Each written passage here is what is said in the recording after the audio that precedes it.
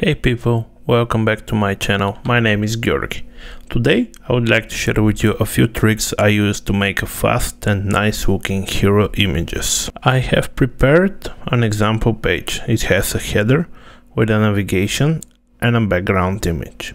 Now let's start by adding a headline on this big hero image. We add a div with full width and full height.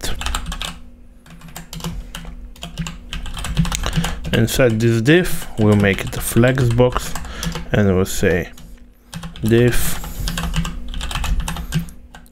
your next big adventure. And let's add one subheader, which will be see the world on your terms, for example. You can see that those are now above the image.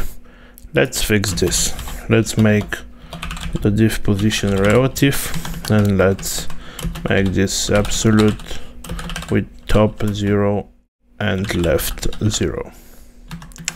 Now let's make those a little bit better ordered. We'll say justify center and we'll say items center, and we can add the flex code so they're right under each other. Let's make this text a little big. Let's say, for example, text for Excel, font bold, and let's take a white text white. The other text, let's make it text large and text white. And let's see why this is not in the center. It looks like we have a typo on the full. Yeah, now we have a text in the center. It's white. Maybe we can make it a little bit bigger. 6XL, and this let's be 2XL. With hero images, the truth is that no matter what text color you choose, it won't work and it won't look good. That's because the images have very dynamic colors. Some areas are white, some areas are dark. To solve this problem with Tailwind CSS, I like to do a colorful overlay. The first thing is I need to pick a color. I do this by using tint. Tint is a color picker that will give you the closest color available in Tailwind CSS. So in this case, I'll probably choose something like blue 800. Now let's add the overlay. I'll add div class with full and height full.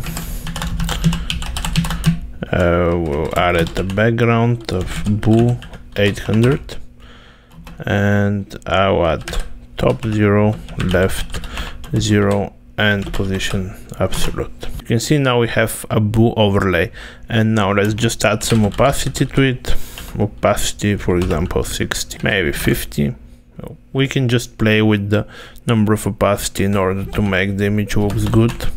So maybe something like 60 in this case is a little bit too much, so maybe even 40 will work. As you can see, now we have a colorful overlay that make our text have a better readability. Another approach I take is sometimes I add a gradient instead of a single color overlay. I will remove the current gradient and I'll add an image, let's say this one. See, the text is still not readable at all. Let's add again the overlay and let's use tint again to see what colors we can pick. It seems like a lot of the color is amber, so I'll choose something like amber. I'll do first gradient. We'll do background gradient to bottom right. We'll say from amber 600 via, for example, yellow 500. And now if we add some opacity, for example 70, we'll see our image is having now a gradient overlay and it makes the text with better readability. We can always play with different colors and different opacity levels to make our images look the way that we want. Thank you for watching. If you enjoyed this video, you can subscribe to my channel and hit the bell to get notified when I post the next video. See you next time.